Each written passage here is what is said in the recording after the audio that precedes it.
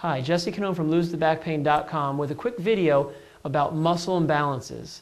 Many people don't realize it, but one of the biggest causes of back, neck, and sciatic pain is what we refer to as muscle imbalances. So what are muscle imbalances? Muscle imbalances are an imbalance between one or two muscle groups. So an example would be the muscles here in the front of the hip. Okay, you take your hip flexor muscles in relation to the gluteal muscles. If these hip flexor muscles are stronger and tighter in relation to the glutes, you have an imbalance. That imbalance then pulls your pelvis forward. That's just one example. Another common example of a muscle imbalance is the lower abdomen and the lower back. Okay, many people have tight, chronically tight lower back muscles and a lot of weakness in the lower abdomen area. So those are just two quick examples. But how do they develop? So, how do they come about? Muscle imbalances come about primarily due to how we use our bodies. So, for instance, many of us spend a lot of time sitting.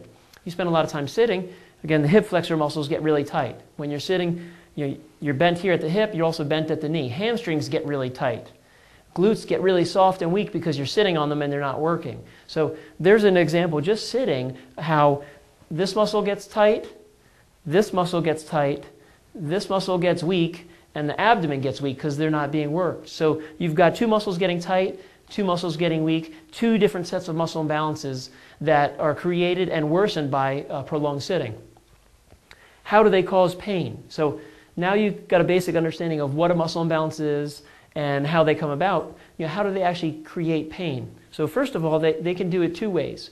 They can create pain directly. So this imbalance here in the hips, again, pulling the pelvis down and forward, can create pain in my lower back muscles because they're now shorter and tighter than they're supposed to be, and they're being kind of placed under a constant strain. So that can be painful directly to those muscles.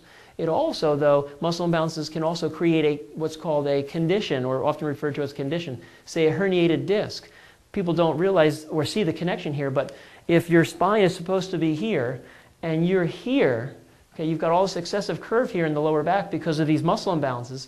It's placing excessive wear and tear on the discs. Well, that's making the discs break down much sooner than they normally would. So they create pain directly and also indirectly by creating a condition then that creates pain. Now, last step here is how do you treat them? So you got an idea of what a muscle imbalance is. You understand how they come about. Well, how do you actually treat them? How do you get rid of them so they stop causing you pain? So what you need to do is what we call muscle balance therapy. So obviously if you've got muscle imbalances, you need to work on rebalancing them. So we call that muscle balance therapy. It's what we teach in our Lose the Back Pain system. And basically how you do that is with a combination of exercises, stretches, and other self-treatments. But you do it first by identifying the exact specific muscle imbalances you have. So it's not just generic back exercises that you'd get on a sheet at the doctor or chiropractor's office. Half of those will help you, half of those will hurt you because they're not specific to you and your current situation and your imbalances. So you've got to find out first what imbalances you have, and you do that with simple self-tests that we teach you.